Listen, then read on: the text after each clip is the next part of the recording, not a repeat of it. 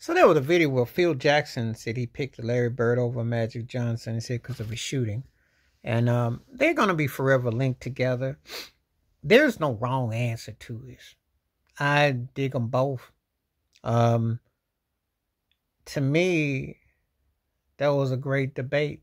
I missed that. I missed the rivalry. I missed the intensity. I missed that. Ain't got that no more. Everybody's all pally-wally and they go to Olympic Games and they want to be all grinning and hugging and all that. Bird and Magic after they did all that, but they were competitive. You felt the intensity. You felt we got to get the best of them. We got to get it. One of my favorite quotes, I remember Larry Bird back in his 84, he was in the parking lot and he saw Magic go into his car and he said he saw the frustration on his face and he loved it. I said, that's what I'm missing. That's what we're missing. Now, it's always been an age-old debate who was better of the two. Well, to me, they're in my top 5 ever. And I make a case that you can call them the greatest as far as I'm concerned. I mean, because I ain't been no other player. I know people going to come at me about LeBron, but Magic Johnson really did make others better. And he played with a better player in Kareem Abdul-Jabbar. And he had no problem with that. And he worked James Worthy into be a finals MVP. Now, when you, Mr. LeBron James, defers and lets Anthony Davis shine, let me know. Let me know. Magic could do that. Triple-double and could beat you with just scoring 2 points. Let me know who else can do that. I will tell you, yes, I put Steph Curry probably as a better point guard because he changed the game with his shooting in his overall game. But Magic was a better player.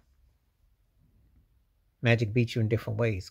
So there's a big difference between what I give you as a title and what I give you as a better overall. Magic was better overall. Larry Bird, I mean, come on now. He could shoot. He could scare you. He put fear in you.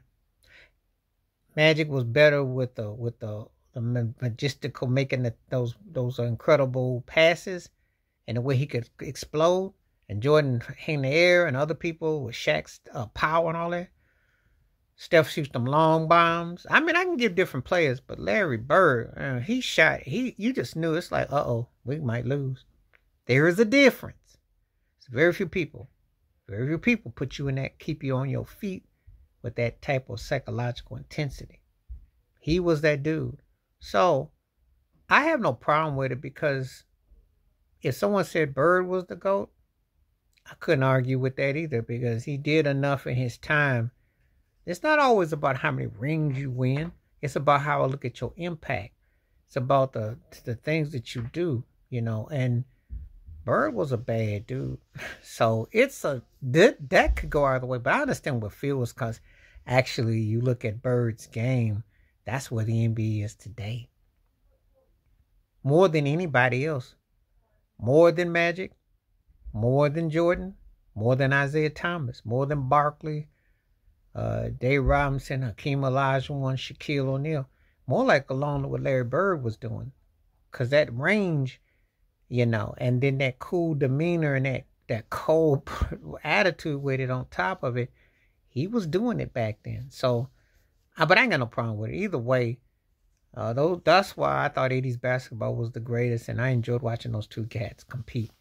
So, but anyway, that's Phil Jackson's take, and there's no wrong take with it, because they were just that about even, But I wouldn't have no problem if someone picked Bird or Magic, because to me, you can make the case for them both being the GOAT, So anyway, please like, subscribe, welcome thoughts, comments, and I do respond. Thank you. Wash your hands. Keep your mind clear. Watch out for another share if you like. And please hit that membership because when you do the videos you request, I get them back to you. Stay safe, stay blessed, stay true, stay honest, stay real, stay fresh, stay clean. I'm out one time.